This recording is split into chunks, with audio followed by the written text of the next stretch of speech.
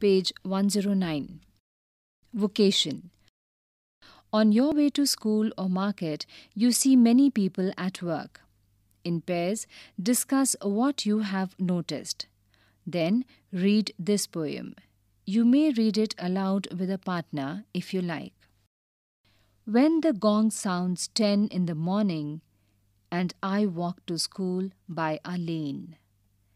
Every day I meet the hawker crying, "Bangles, crystal bangles." There is nothing to hurry him on. There is no road he must take, no place he must go to, no time when he must come home.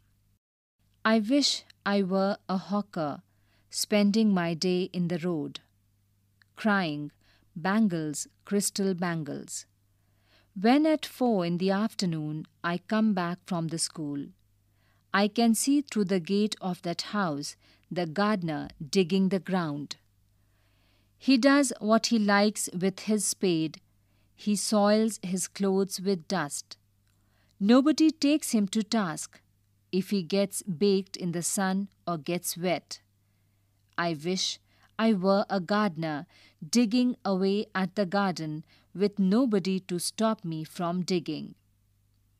Just as it gets dark in the evening and my mother sends me to bed, I can see through my open window the watchman walking up and down.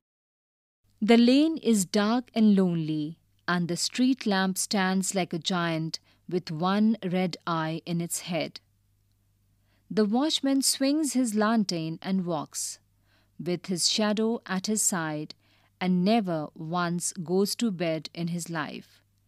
I wish I were a watchman, walking the street all night, chasing the shadows with my lantern. By Rabindranath Tagore. Page number 110. Working with the poem. 1. Your partner and you may now be able to answer these questions. 1. Who is the speaker in the poem? Who are the people the speaker meets? What are they doing?